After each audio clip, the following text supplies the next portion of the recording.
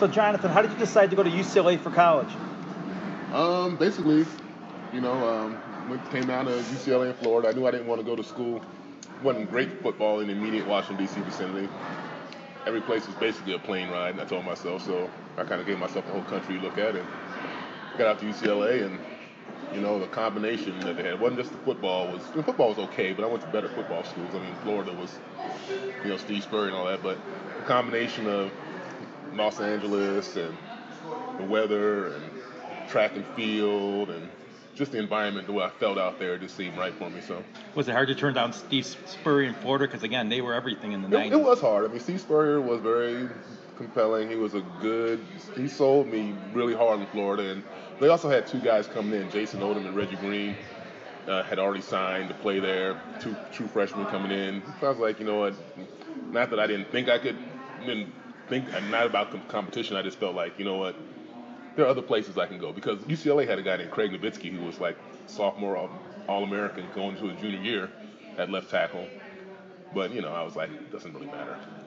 Was it important that you were able to compete in track and field and football? Yeah, very much so. I told every school I took a trip to, I said, I'm going to do track and field if I come to your school. If that's okay with you, then, I want you to sign something saying so.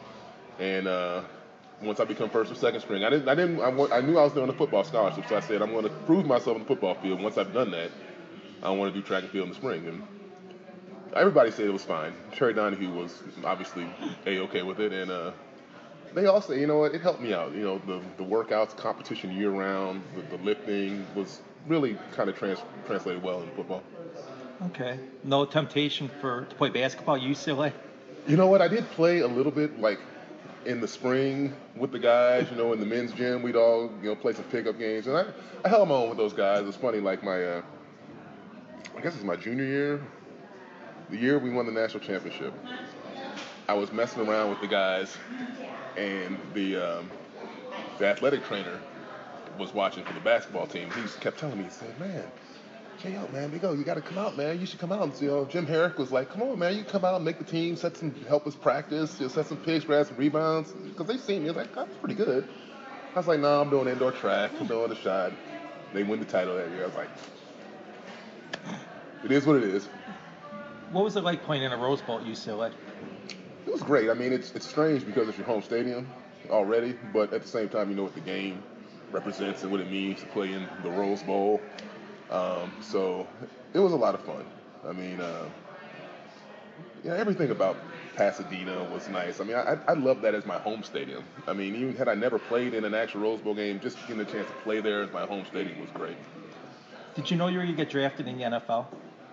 Yeah, I knew. Did you have any idea the Ravens were going to take you? Not really. Everyone, all the draft gurus were saying, want to draft me. No, because all the Mel Kipers of the world were saying that Arizona Cardinals were third pick. Arizona Cardinals. My agent the night before the draft talked to the Cardinals. Sounds pretty good. Of course, Arizona Cardinals come up on the clock and they picked Simeon Rice. And I was like, okay. But I took a visit to Baltimore because the Jets had the first pick, so I went to see the Jets, and I was on the East Coast, and I'm from D.C., so I decided to come check out Baltimore because I can also see some family. And they asked me to come. So I knew a little bit about it, but not a lot, though. I mean, there was nothing really to know about Baltimore, so. Yeah, it was an expansion franchise. Yeah, exactly. We get those white helmets, day one with no logo, no nothing, and, we're like, what is this? But, we said we're going to make it work, so. You had a pretty big supporter in Johnny Unitas. Again, he took liking to the Ravens. He said, the Colts are no longer my team, it's the Ravens. That's right, man. I mean, hey, the Colts have been stolen out of Baltimore by her say. I mean, in the middle of the night, we brought a team of fresh new approach. We weren't going to bring obviously couldn't bring the Colts back. We weren't going to bring the Browns down there. Let's make a whole new franchise. Let's rebrand it. Art left everything up here in the Cleveland area. And he said, we're going to leave all your records, everything there. We're not going to do like the Colts did to Baltimore. We're just going to start our own new thing. What was it like playing there as a rookie for an expansion franchise? It was interesting. I mean, playing for a franchise, it's all I really knew. I mean, it was weird because everybody was new to the city. nobody knew anything about Baltimore, so you couldn't go to a veteran and say, do you know anything about where to buy a house or any good restaurants? I mean, everyone was kind of discovering at the same time. But it was fun also because the city was getting to know us too, so there were no records to live up to, so to speak. We kind of created our own path, so that was kind of interesting and fun. When Brian Billick came to you, he was known as an offensive guru. Yeah. How excited were you guys to have him as a coach? We're very excited. We needed a change. Ted Marchibroda was good for the first 3 years, but I mean, it was tough. It was a little outdated the way we did things, and and Ted was an old school guy. I mean, that's what Brian brought a fresh new approach, and it really kind of resonated with a lot of the guys, especially early in our career. So it was definitely a breath of fresh air. I mean, I wish we could have been a little better on offense, throwing the ball in particular. But you know what, I give Brian credit. He worked with what we had, and he tried to get the best out of our team. Because he was a passing guy with the Vikings. He comes to you guys, and all of a sudden you're a running team. Well, like I told him, you got Randall Cunningham playing great, and throwing to Jake Reed and Randy Moss and Chris Carter.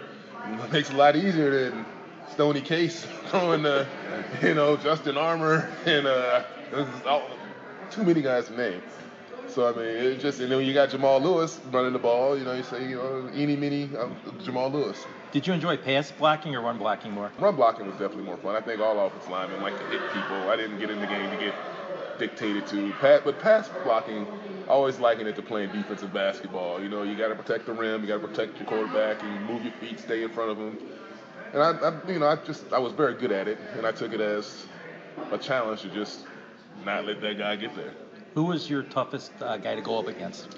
I'd probably say the best guy I went against, I played him one time. Derek Thomas was just a really incredibly versatile pass rusher. I mean, he could go power, he could go speed, change direction, flexible, the plastic man bendy stuff to where, you can't believe he didn't go down. I mean, he was doing all that stuff. I'd probably say the guy who was the sneakiest, especially if you got him on the road, was Dwight Freeney. Change shirts. I'll be right back now. Okay.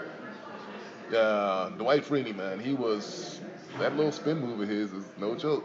And his first step was, very, very impressive, especially on that turf in Indianapolis with all that noise.